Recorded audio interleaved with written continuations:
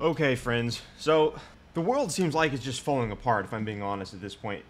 Things are just, they seem to be deteriorating extremely rapidly.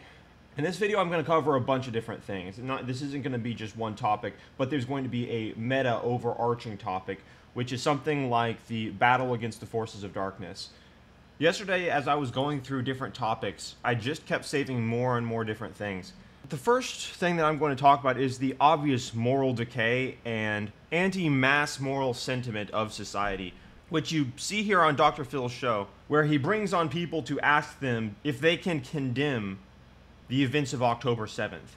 Events that are not justified at all. There's no justification. No well mind, no sane human can justify the things that they did. And so to me, it's basically like asking somebody if the earth is flat or not. That's the equivalent here. I feel like I haven't spoken enough about this because there is the, there's the sentiment on the right, or the anti-establishment at this point, which is just anyone who isn't the anti-leftist, ultra-left-wing position, that tries to, unlike the left, they don't try to take the position of the victim, but they try to take the place that is anti-establishment or sometimes anti-obvious conclusion.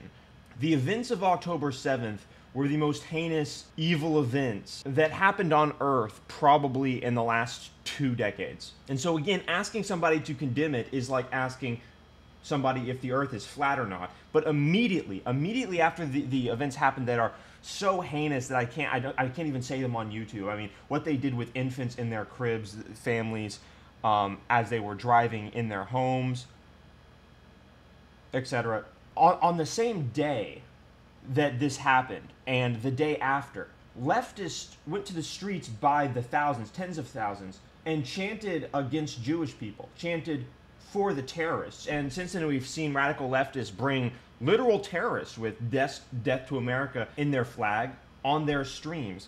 And there's an undeniable moral and civilizational decay going on right now, where people like this that I'm about to show you on Dr. Phil's show, they wear the garb of religiousness. You would think that somebody who dresses like this is pious, and yet they can't condemn something that even an evil human would be able to condemn. Even a troubled human would be able to condemn. And the heinous nature, I mean, a troubled human from 2005 who, let's say, is considered an outcast and heavily mentally disturbed would still be able to condemn what's going on here. But now it is a mainstream leftist position to not be able to condemn the brutal murders and the hostage taking, etc. And the reason for that is because to even acknowledge that an objective moral framework exists is actually regressive to their ideology. Their ideology cannot abide in that concept because of Marxism's alignment with postmodern ideology. Also, I just want to say, if you're paying attention on a deeper level, there's some very interesting things going on. So today there was a 4.8 magnitude earthquake in New York. That's, New York. Look, if you understand even 25% of what I understand, then you know what I'm talking about here. You understand that there aren't really serious fault lines in that part of the world if you've studied this. The day before lightning struck the Statue of Liberty, we're 5 days away from the eclipse, which is going to paint a symbol over America, which you can Google. Google what symbol the eclipse is going to paint over America. Mainstream media continues to die. The insane mob continues to be insane. I mean, this is eerie stuff, guys. You know what? I'm just going to show you this video because it's only 20 seconds long. Check this out. This is actually kind of terrifying because this is the left. This isn't, tiki torches. This isn't Charlottesville. This is the left. And they're, in some ways, you can't reason with a mob like this. They're a bunch of freaks, they're a bunch of outcasts.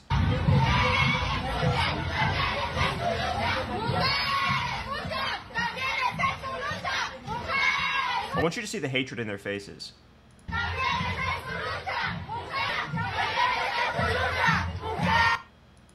Look, I mean, they look like demons, right? They look demonic.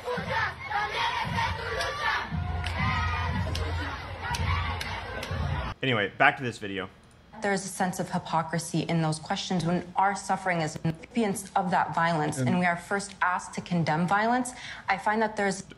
Dr. Phil just asked her if she can condemn October 7th, which is, again, the most heinous, ultra-evil event that happened probably in 2 decades. A sense of hypocrisy in those questions when our suffering is not being recognized, and the first thing we're asked is to condemn. What do you think moral objectivism is the enemy to these people? Israel was going to do when Hamas cuts a hole in the fence and comes over the top and kills 1,300 people.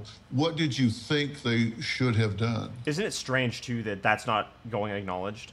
How is that even possible that they're not even going to acknowledge that that happened?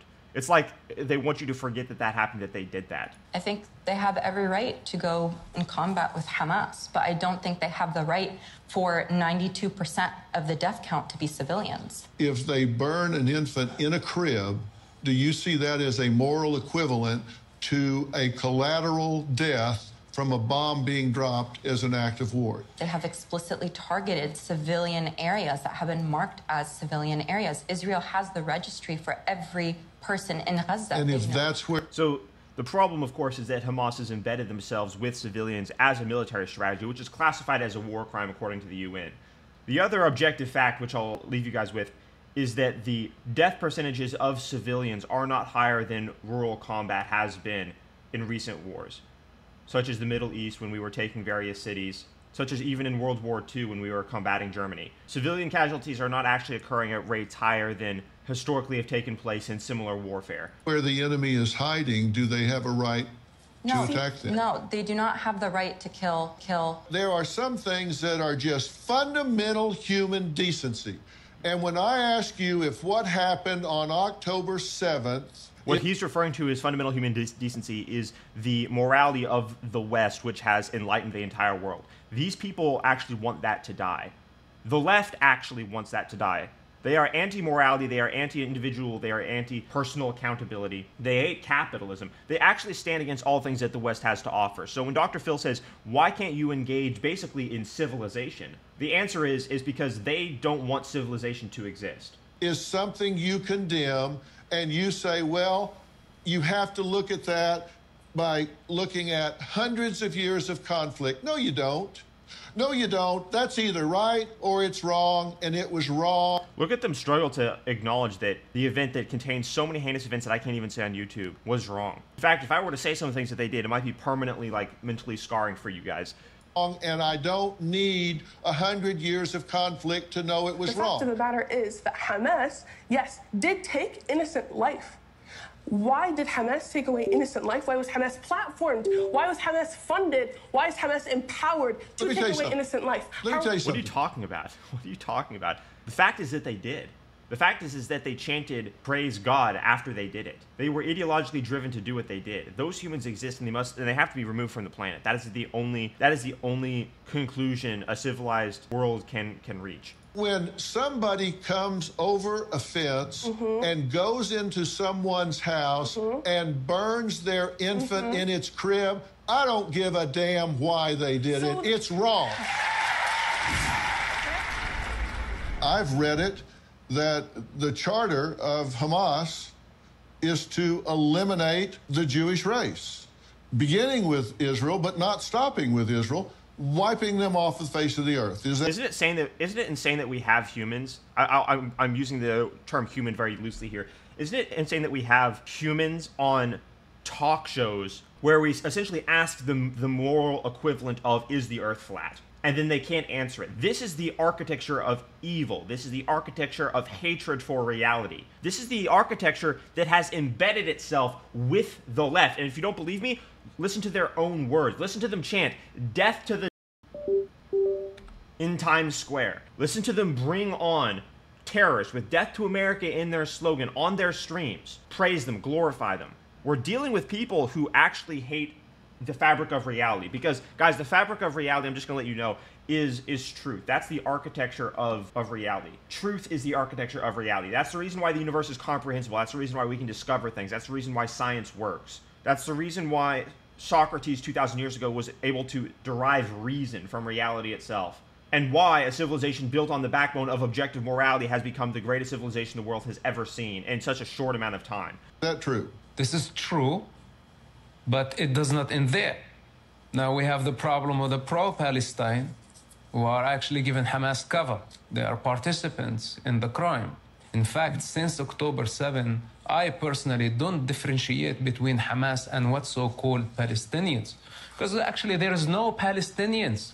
There are tribes. There is the tribe of Hamas, and there is the tribe of the Islamic Jihad, and there is the tribe of Khalil. Right, and 80-something% of the Palestinians would actually elect Hamas as their government, which is the big issue as well. And there is the tribe of Nablus, and each one has different interests, and all of them are conflicted. If they did not have Israel as the common enemy, they would kill each other. Isn't that insane? I mean, what a failed group of people. This is the reality of what's so-called Palestine. Rhetoric? You don't know. Oh my God. See, they've actually aligned themselves with the left. Did you hear that? I mean, the response to objective arguments there is, why are you speaking as a colonizer? I'll say that again so it's really clear to you. The response to logical arguments based on reason and coherence is, why are you being a colonizer? Oh my God, how dare you point out the fact that we literally have death in our founding documents. Oh my gosh, you're trying to oppress us with that colonizer morality. Oh my gosh. What Palestine is actually, in fact, the keffiyeh that you are wearing, this is just a statement to show that you really lack the authenticity to represent the case. And what's so-called the cause, you know, this is a human problem. So you just... The cause must die. I think enough is enough. And now it's proven, and you are helping Hamas to prove it to the world that Palestine depends on the destruction of the state of Israel.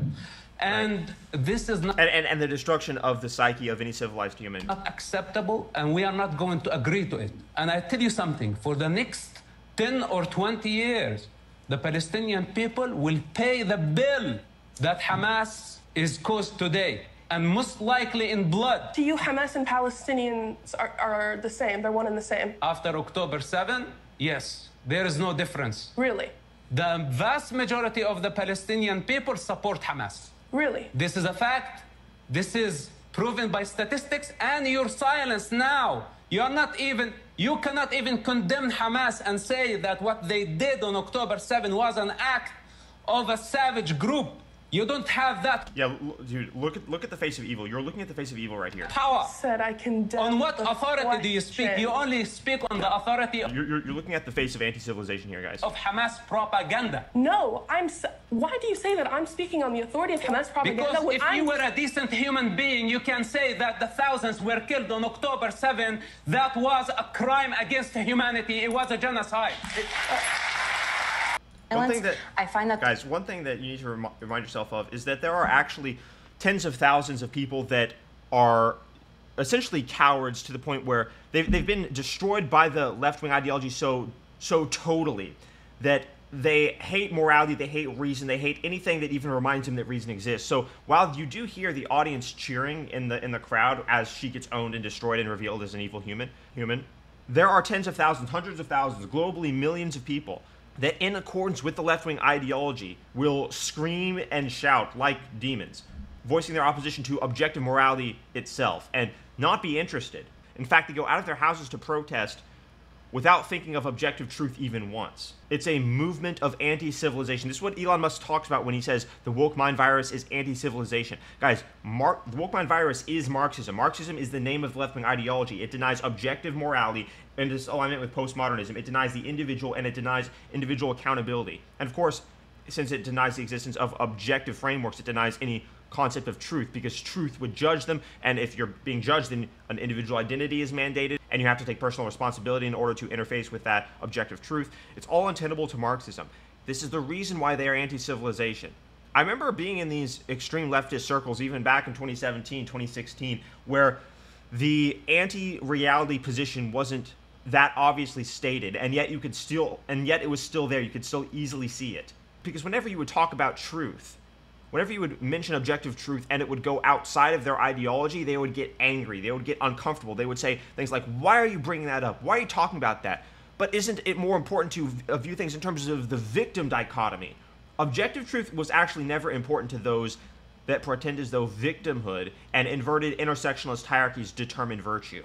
Of course, there are people waking up to just how bad things are getting. There are humans that are not ultimately anti-civilization. I think The Rock is one of those people. There are a lot of misguided liberals.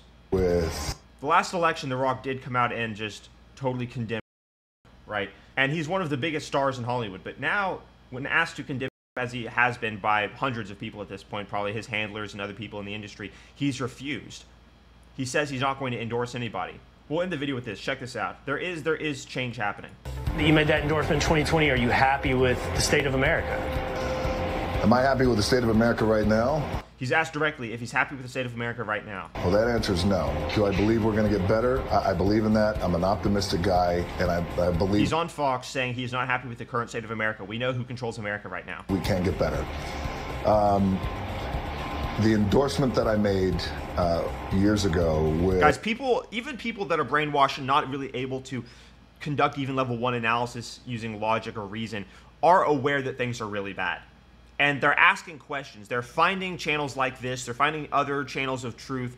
And I'll say this, guys. It's very important you understand that you're living in a world where 50% of the population or thereabouts will actually say the opposite of reality to you because their interests are aligned with the opposite of truth. This is hard to understand because it's relatively new. Near 50% of the population will look you in your face and say the opposite of reality because they think that their ideology is more important, more valuable than the truth. You must be aware of this. So subscribe to channels that are willing to speak the truth against all odds. My channel is being censored. The deformed woke mind virus people in high places get angry when people speak the truth, but I'm going to continue to do it. So subscribe to this channel, and also subscribe to any other channel that is willing to undergo the personal risk to speak objective truth. With Biden was one I thought was the best decision for me at that time. And I thought back then, when we talk about, hey... The Rock basically confirms he doesn't like Biden now.